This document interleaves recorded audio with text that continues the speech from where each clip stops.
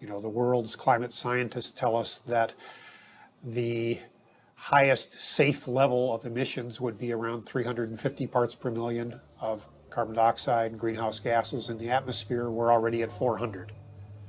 They tell us that the sort of safest we could hope to do without having perilous implications as far as drought, famine, human conflict, major species extinction would be about a 2 degrees Celsius increase in temperature. We're rapidly approaching that, and with all the built-in carbon dioxide that's already in the atmosphere, we're easily going to exceed that. So on our watch, we are facing the next major extinction of species on the Earth that we haven't seen since the time of the dinosaurs disappearing.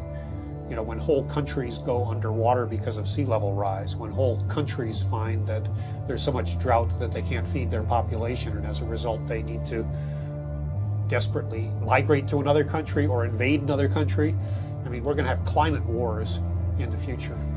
And what about livestock and animal agriculture? Well, what about it? Cows produce more greenhouse gases than the entire transportation sector.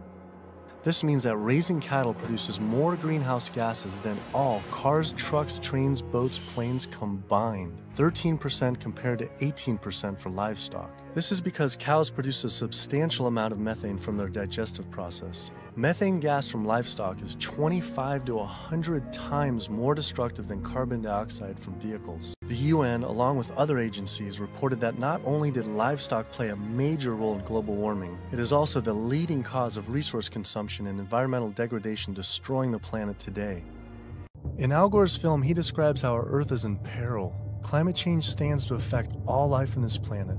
From monster storms, raging wildfires, record droughts, ice caps melting, acidification of the oceans to entire countries going underwater, that could all be caused by humans' demands on the Earth.